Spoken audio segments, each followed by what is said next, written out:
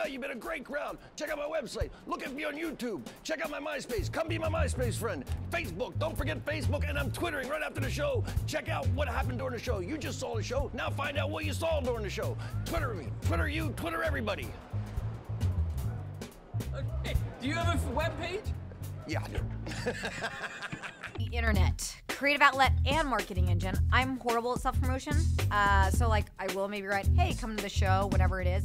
I get guys that email me and tell me about their day, like 4 times a week, like just what they did that day.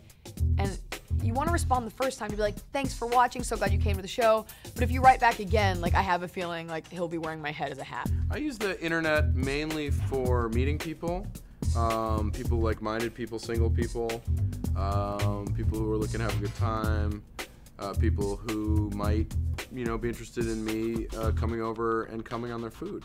I think the internet has been amazing for comedy.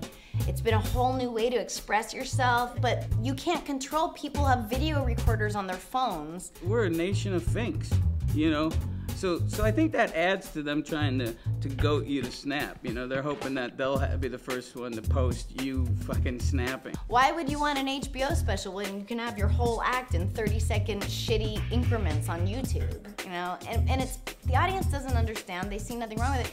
But you have all this shit of you on YouTube, stuff that you're just working on, stuff that's old that is supporting the new stuff.